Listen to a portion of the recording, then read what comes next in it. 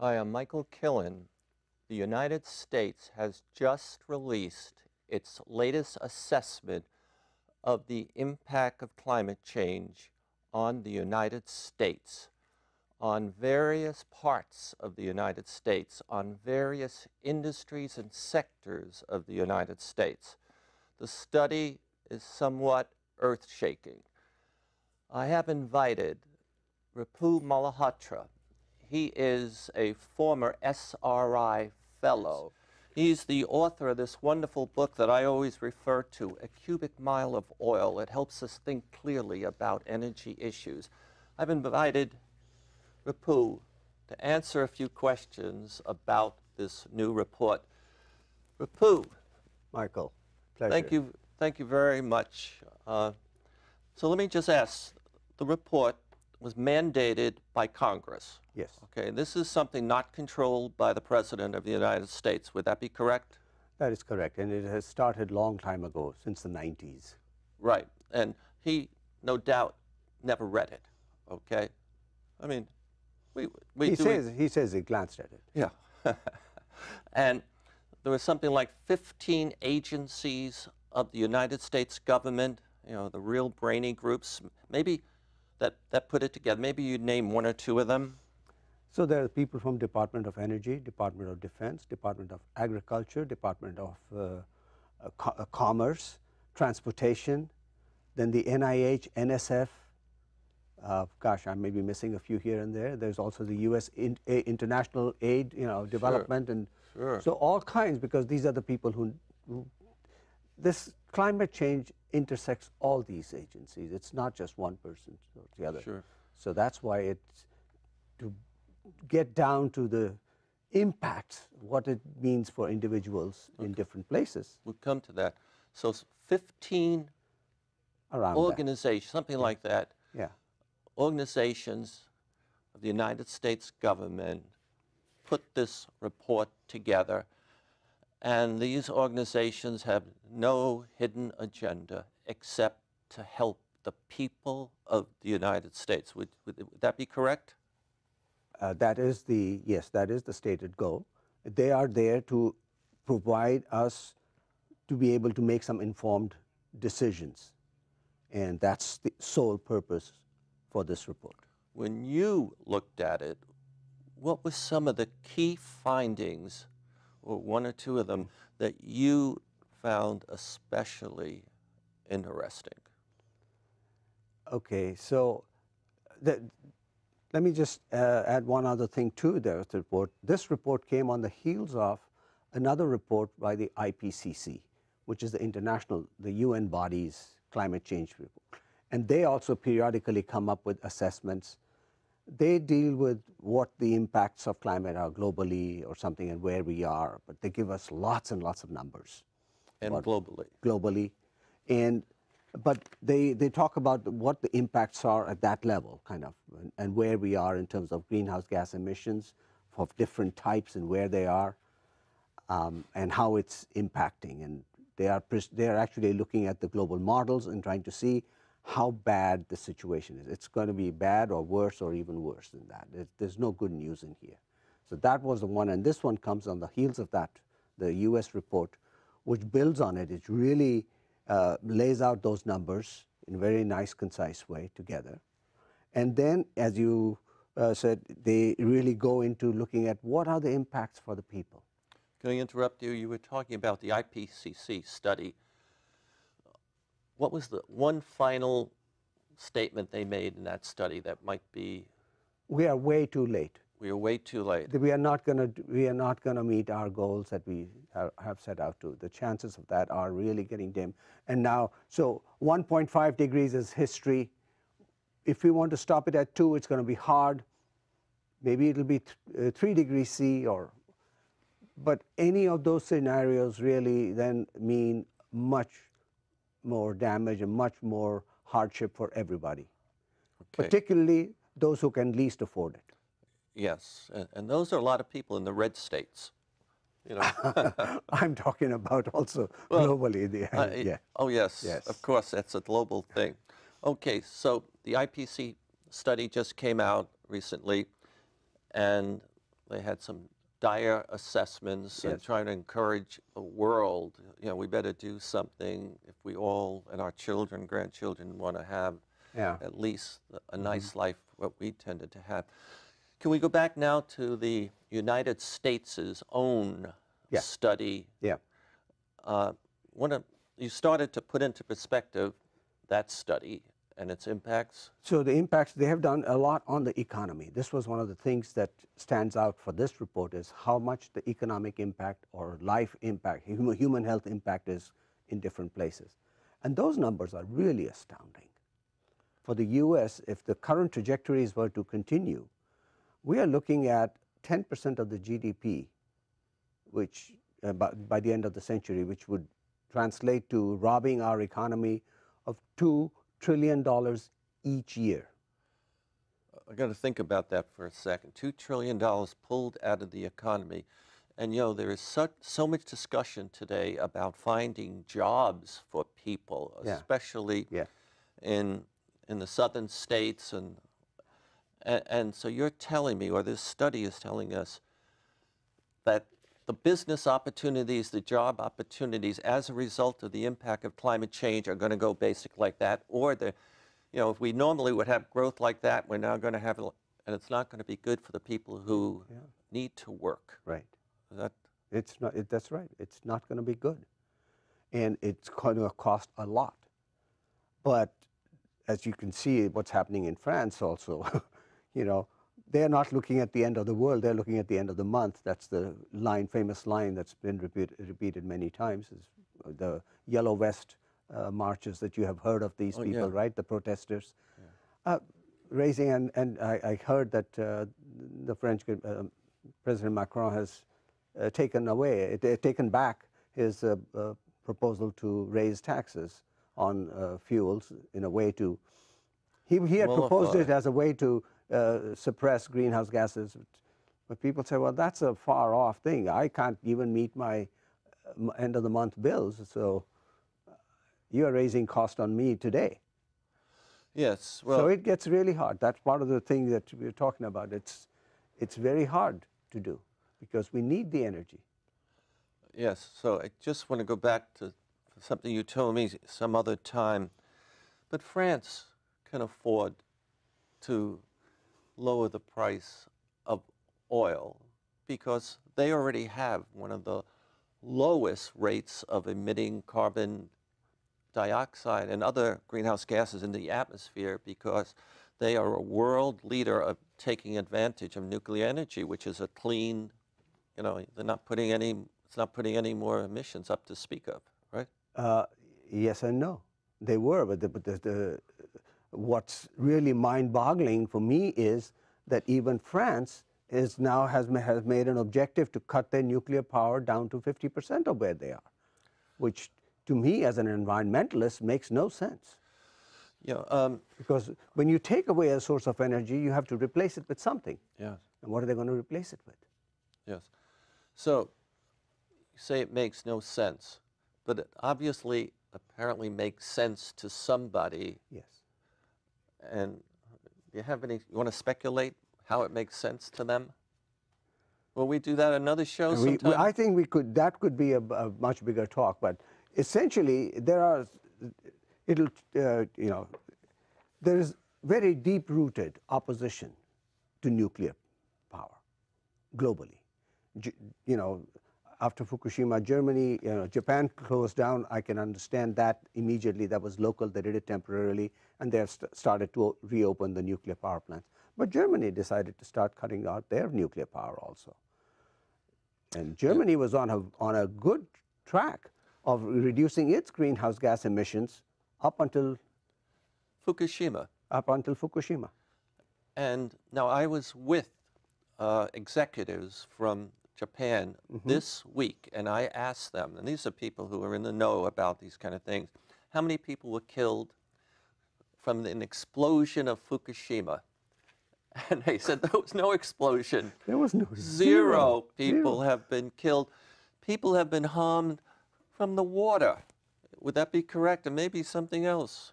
Yes. So let me give you the numbers kind of here a little bit. 15,000 or to 15 to 20,000 people died from the tsunami. That was the immediate impact. Okay? Radiation killed nobody, zero.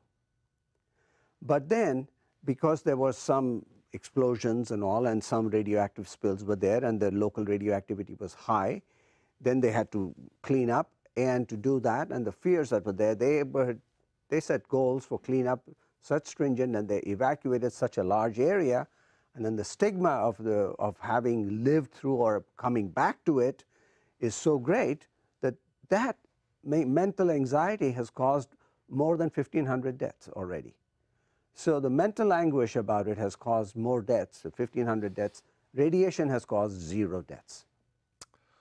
Okay, so you know, we're really talking about this threat of climate change. Yeah. And I think anybody who's got a high school education today and can think critically can put 2 and 2 together and recognize we're heading toward a disaster. We need to do something about it. Why is it so difficult? Why is it so difficult for the people of the United States, let's say, to really get behind climate action? Yeah, so that's a very good question. That is something that I have thought about quite a bit also. And and I think that, first of all, we have to recognize that energy is absolutely essential. It's the one thing that we all need. Can you imagine without, I mean, this set that we are walking on uses so much electricity, so much power. How did you get here? You probably drove your car. I drove my car. Yes. All this takes energy. Life on Earth takes energy. And if you're saying keep them underground, all the fuels, I'll say, well, give me something else. Give me an alternative. And then you look at the alternatives that they're being offered, the alternative solutions, solar or wind or something, and you see that they are so meager. You can't run industries on them. They are fickle. To get them to the scale, it's going to be such a long haul. If I'm going to replace, I have to replace it at the same rate.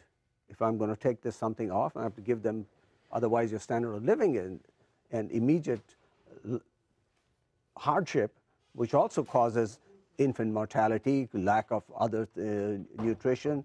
Energy is at the basis for all these things. So they all get affected. It's very hard.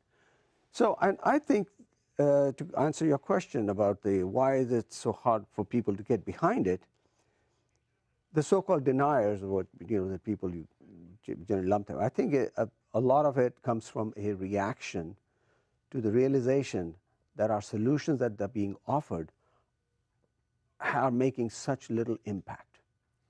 Okay.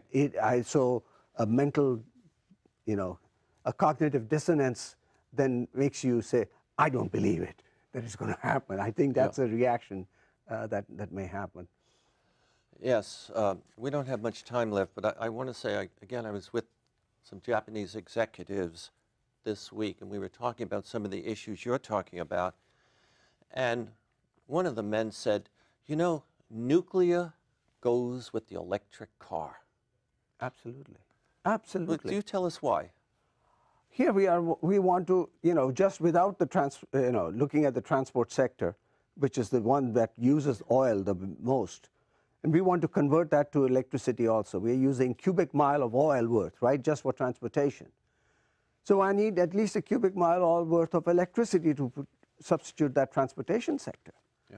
Where am I going to get that? After 500 billion euros, what did Germany get? Maybe about 10 gigawatts of capacity that produces barely 17% of their electricity. Had they put that money into nuclear, there would be 100% and maybe even more to replace the transportation sector. All right.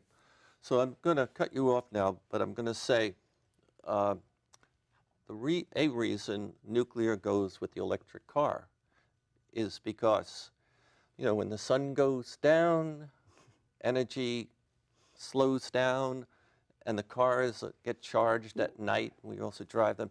But the nuclear runs 24 hours a day. Yeah. This is a lovely book, A Cubic Mile of Oil, and your blog is also wonderful. And by the way, this is episode 1 of a new venture we have, and that is, besides releasing this to the internet and television stations, we're releasing this show as a podcast also to the internet. Ripu, Michael. I want to say again, thank you very much. Thank you very much, Michael, for having me. Yeah, ladies and gentlemen, my guest has been the chemist, the energy expert, Ripudaman Malhotra, the author of A Cubic Mile of Oil. And my next show is going to be with a professional chemist who's worked on many important projects at the great research organization, SRI International. And in talking to him, I discovered that this chemist, who's also a photographer, has studied shapes, lines, and patterns and their impact on us. And I have decided to invite Bob Rewick to come on this program and help us learn from what you discovered about the impact of shapes, patterns, and lines on people. Bob, thank you. Well, you're welcome. I'm glad to be here. Bob, can you tell me 1, 2, or 3 of the most important projects you worked on at SRI? One of them was in the remediation of oil spills, oil spill cleanup technology. SRI was the primary research agency for EPA after the Exxon Valdez spill. And we looked at dispersant effectiveness on a variety of oil spills, how long it had been on the ocean, how it had aged, and we found there was tremendous lack of energy. So we were the prime research company in the world, actually, on that subject. Am I correct? You said there was a lack of energy. Does that mean lack of interest? No, not a lack of interest, a lack of knowledge is what does an oil spill dispersant actually do when it's applied to an oil spill? And people didn't understand that. So SRI and you work to help the public probably discover what is the best way to deal with an oil spill, the best solution. That was it. Right. That's important work. Did you work on anything else important? Another interesting one was to discover key properties of nerve gas agents that hadn't been published before, where the government wanted to clean up a nerve gas attack, and there were certain key fundamentals that had not been studied up to that point, which I was very surprised. So we transported up Highway 101 with a police guard, enough nerve gas agent to wipe out all of Palo Alto. Wipe out all of Menlo Park. Good, I'm glad there was no leak. And we were successful at determining those properties. Interesting project. You have a third one, and then I want to get to some contemporary things. Third one might have been in designing anti-counterfeit taggants for U.S. currency. Oh. That is, every legitimate U.S. bill has something, a marker on it. A marker on it that the mafia could not discern quickly enough. And so the taggants that we developed passed the test. They funneled $10 million of $10 bills through a detector, and our taggant was successful. Wonderful. So now, thank you. Now, I'd like to ask you about, you're also a photographer. Yes. And you somehow or another got the idea that you would study or observe what you have learned making photography with lines, shapes, and patterns. And you have then decided to share what you have learned with artists, and including photographers, so that they could find a way to make what they make, their art, right, have a greater impact on viewers. Am I correct? Yes. This is a very old subject. Painters have known this for years, going back to Da Vinci and Michelangelo. They knew far more about the aesthetics of a good photograph than today's photographers. I'm interested not only in the scientific aspects of photography, but in the aesthetics part. What turns you, what your mind creates when you see a certain shape and pattern and form. I'm certainly not the first to write about this subject. There are numerous articles on the internet, but I brought it more in line with what a photographer might want to learn about it in a book I wrote called The Impact or a Feeling Seeing Reference Guide to Photography based on images, so lines, shapes, and patterns. Turns out there's a lot of psychological information published on that subject. Okay, now you're not limiting the benefit of what you've done to photographers, but you know, I'm an artist, a painter. Right. Like that one behind us. Right. So I'm not going to ask you if what you've made helps. It has already helped me. And later on, maybe we'll get to it. Why don't we bring up one of your images, and maybe we could take, okay. Now, Okay. what do we have here? Okay, it's a juxtaposition of several buildings, shapes, and patterns in San Francisco. And so what I propose is that each one of those lines and patterns and shapes, and I'll go over that in a second, evokes an emotional feeling that we don't understand. I believe artists understand it better than photographers. For example, there are diagonals in that picture. A diagonal is a very dramatic energy type of line. There are verticals which imply strength, stability, and power, and there are horizontal lines that imply peacefulness and calmness. And I use architecture as a seeing guide for a photographer to what to incorporate into their pictures, to give a sense of psychological awareness. I'd like to share what makes me a little uncomfortable. On the left, on a diagonal, you have these frames, and it's like you can see the sky, but the diagonal or the angle it's on makes me feel a little queasy. Is that? The angle? The diagonal's coming down that way on the Yes, left. on the left. Is that what you would expect me to say, that image on the left causes me a little uncomfortableness? No? Well, I'm a little surprised at that because a rectangle or a square is a feeling of security and peacefulness. Maybe it's the lighting pattern that bothers you. One side is strongly lit and the other one isn't. Could be. This is a complex picture, I have to admit. Okay. Yeah, and maybe I don't see the rectangle. Okay. Okay. Could we have another one, please? Okay. What do we have here? Okay. And here's a very abstract image of a building on Market or Mission Street in San Francisco. And it's a combination of diagonals and verticals. And if you stand right in the middle of that picture, you can see these following off of the main subject, which is the vertical. But I thought it was a very abstract picture that gave me some sense of inner feeling. And now feelings, of course, differ from everybody. Yeah. So we don't always see the same things. This one makes you feel good? Yeah, yeah, I love that one. All right, could we see one more? Okay, here are the Oracle buildings off of, I think, in Belmont, alongside Highway 101.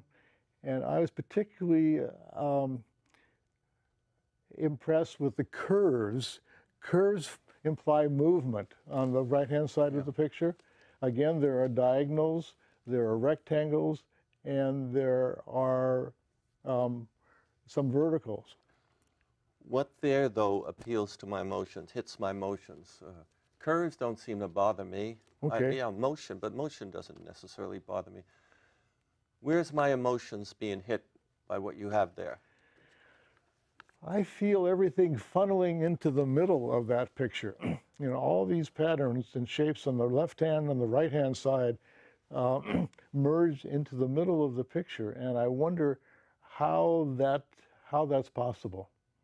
Here's curves on the right, squares and rectangles on the left, and it's merging into something entirely different pattern. And so it gives me a feeling of what's going on. You know, I'd like to see more. Is what going on a good feeling or a bad feeling for Oh, you? it's a good feeling. It's a good feeling. Okay, now I learned from you, and I'm working on what's known as the Stanford painting. Right. It's a 15-foot by 6-foot painting. I have done something in it. Could I see the next one as a result of you? Now, Is this the same as this one? No. okay. No, it's different. No, it's different. Now, if you look more to the right, you basically see two buildings, and you see two lines going around, black and white. Actually, the most important part is in the center, where the black line goes up like this, Bob, and goes down, and the white goes up. You see where they, sort of an undulation or a, okay. Well, anyway, as a result of you telling me an image like this that goes up like that and comes down is something that might bring attention, Yeah. and maybe even make somebody a little queasy, I don't know. Well, zigzag lines or undulating lines, which are the same thing in my opinion, create excitement. It has good points and it has bad points, just like our lives.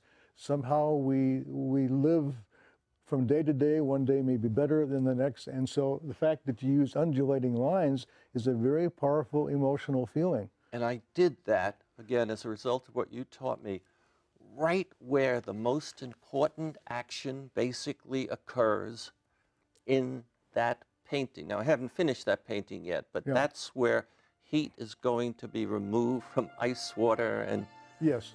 some thermodynamics is going to happen. And that should be in the center of the picture, by the way, which you have. Yeah. Yeah. And so I am very pleased. Now, we haven't had much time, but if people go to Amazon, they could get your book, and your book does not necessarily focus so much on the complex images we presented, but, you know, patterns, and I think it's really worthwhile. Would you say the name of your book again? It's a seeing, feeling reference guide for photographers, which has not been directed, I think, at this hour.